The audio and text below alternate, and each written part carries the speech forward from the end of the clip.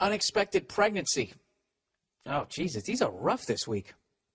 Unexpected pregnancy. Bill, absolutely love the podcast and the stand-up. You like a skinny Louis C.K. Or conversely, Louis C.K. is like a fat Bill. But I really wish I didn't read that. Anyway, now I get dragged into it. And I'm not exactly skinny anymore. I've been enjoying the high life lately. Miller. Anyway, to business. I'm a 24-year-old guy from Sydney, Australia, who's run up against a big problem. Last November, I lost a well-paying job due to an anxiety disorder I've developed over the years. I've sought out treatment, been through therapy, had all sorts of diets and breathing exercises, and although recently it's been much more manageable, it unfortunately wasn't enough to hold onto my high-pressure job. You know what, dude? It was probably the job. Granted, I have no medical background whatsoever, but I really don't, when you have to, like, eat a kumquat and start going just so you can fucking go to work. Hello? Oh, Nia, how are you? Sorry, just saw the door open. The lovely Nia, everybody. Oh, you're busy. Okay. I was letting you know that I was here. Oh, okay. All righty. I'll see you. Okay. Yeah, dude, when you have to fucking do shit like that just to go to work, it's probably the job. And considering you developed it over the years, let me guess, was it as you got this fucking high-pressure job? I don't know. So anyways, currently I'm looking for a more low-key job. Anyways, 3 days after I'm let go, I get a call from a friend I'd had drunken, unprotected sex with. The only reason why I went back to her house was that our house was within walking distance from the pub. We share a bed, and nature takes its course. Oh, my God. It was, of course, a risk, and like any idiot male, I just assumed nothing would happen. Turns out I'm going to be a dad come August, after a mere one sexual indiscretion. I've known this woman for over 3 years. She's successful, smart, witty, and we get on really. We get on really well. She is, sorry, there was a big space in a new paragraph. I'm not that dumb, people. Please still believe in me. She's been up until now childless, and you can understand her reasonings for wanting to keep the spawn. She expects me to play an active role in the parenting game, and to be honest, that's something I am wholeheartedly prepared to do. That's so fucked up. They, make the decision. I mean, because it is their body. They have to go through the procedure, but it's just really, you're just a fucking jizz hose. That's really all we are. We were both irresponsible, and we should both have to pick up the pieces and work shit out. Here's the problem. She wants me to move in with her. Fuck that. Fuck that. Before I read any more of this, fuck that. Anyways, in fact, she's demanded I moved in with her. Double fuck that. She's making demands. Go fuck yourself. All right? I wish you did that earlier. I wouldn't have been in this situation. I can't help thinking that this arrangement would descend very quickly into mutual resentment and unhappiness and would eventually be a detrimental environment for the kid. Abso-fucking-lutely.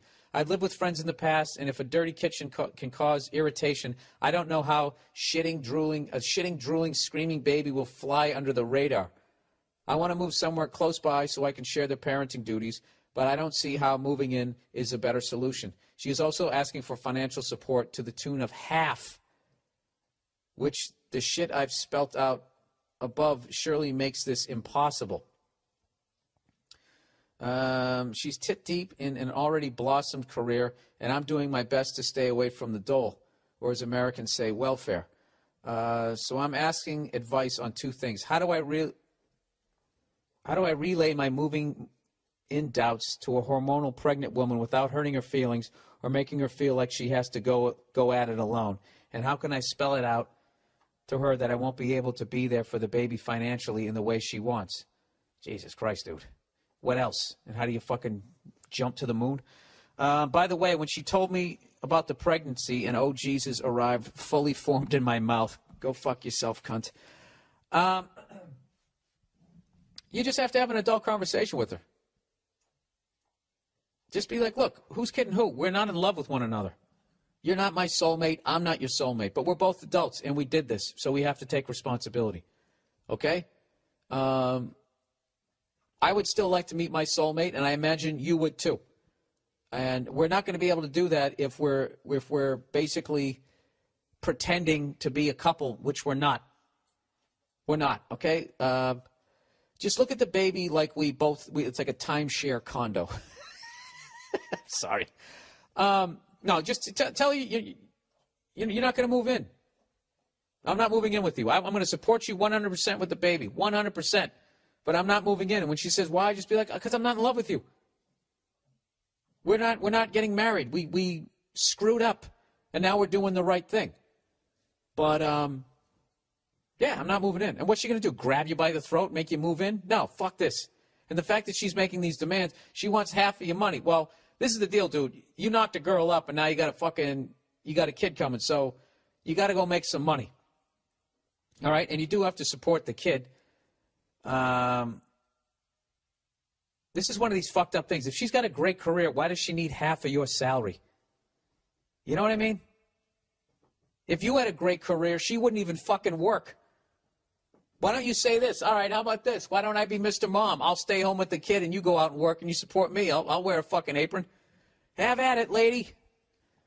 Go put on your Nancy Reagan power suit and fucking have at it. Yeah, dude, look. What do you... I know, you got the double whammy here. I wouldn't do a double header here. Although the conversation might go in that direction. But I would definitely not tell her that I'm moving in with her. There's no fucking way. There's no way that that's happening. All right? There's no way that that's happening. Because I'm not in love with you. And let her hem, let her haw, let her cry, let her scream, let her throw shit, let her do whatever the fuck she wants to do. You're not moving in with her, sir. All right? Don't do it. Don't go to bed with a price on your head. No. Don't do it. Sorry, Beretta.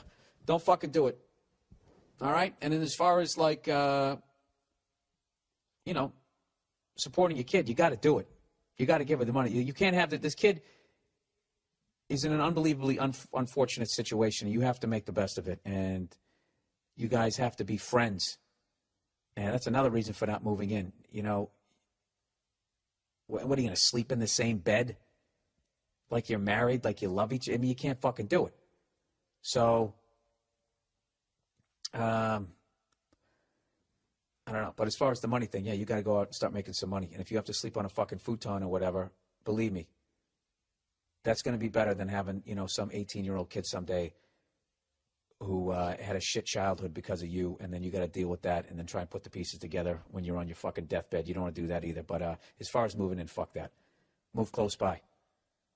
And that's it. It's not up for discussion, okay? And she can make all the fucking demands she wants to. Demands. Fucking dope. She made a mistake, too. What the fuck she'd making demands out of you for? Furthermore, why the fuck why you worry about it? All right? She can't force you to move in, so fuck her. All right? With a condom next time, sir.